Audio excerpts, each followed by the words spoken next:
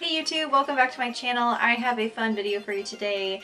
Kat Von D just released some lip toppers and I was super excited about one in particular because I have been wanting and looking for one forever, it seems like, and no brand has one in this color. So they had an early release on the Sephora app, so I jumped on that and ordered this bad boy before they were even released. So we're gonna do a little first impressions and swatch.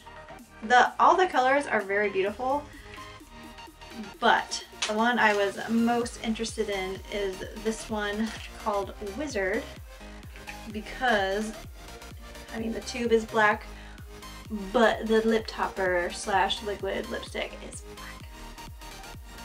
Glittery metallic black, not just matte black. I have matte blacks and there's plenty of matte blacks out there, but I really wanted a metallic or glittery black, something with some dimension. So I'm excited to try this out. I'm going to just put it on my lips and we're going to see what we get layering it. So again, I just opened this out of the box. You are getting my true first impressions. Let's do this. Pretty. It almost looks like the bristles are like a dark purpley red. Let's see what this looks like on, guys. I have nothing on my lips. It's bare. Barren.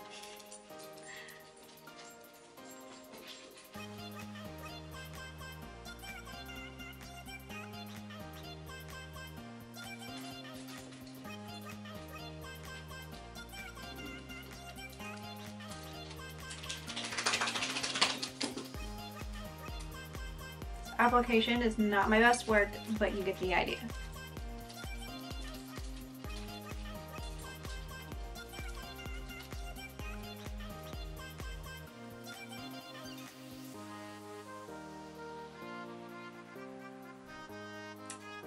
So far I love it. This is one coat. I mean, that's pretty dark.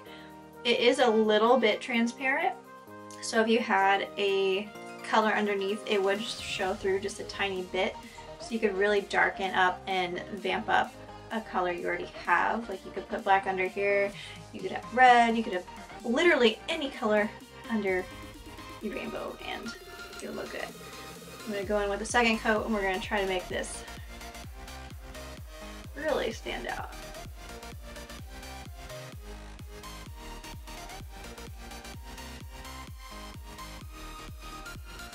I mean, two coats and it's completely opaque.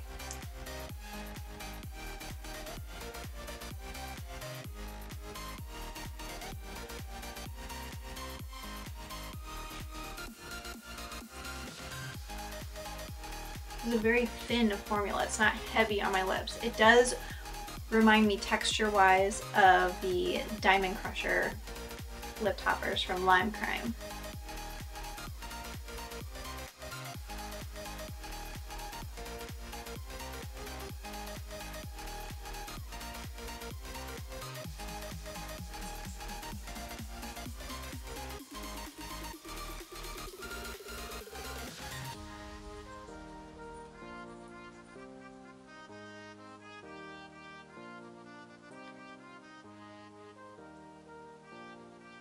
Okay, not my best, but you get the idea.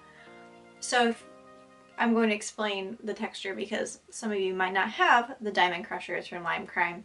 It's a very liquid and watery, a very thin formula, but I don't feel like it's going to drip anywhere or it's thin in a bad way. It's very easy to manipulate and it doesn't feel like there's this big thick layer on top of your lips. This feels really good on. It's very comfortable and it's almost dry. I kind of just thinned it out a little bit by doing that. I didn't let it dry all the way.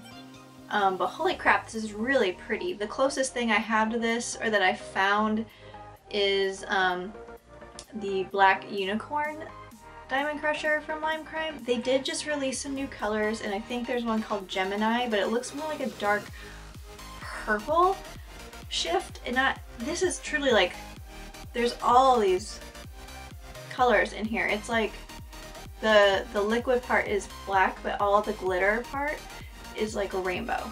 So this is really pretty. This is perfect. This is exactly what I wanted. Like, this looks so good on, and it's so comfortable. Obviously, I can't speak for the longevity yet. I just got back from work, filmed another video, and I'm going to bed after this, guys. I'm being a grandma, so I am not going to report back in this video on how the wear time is. I just wanted to give you some first impressions and a first look because these are new and exciting. There was like 7 or 8 colors in the whole collection.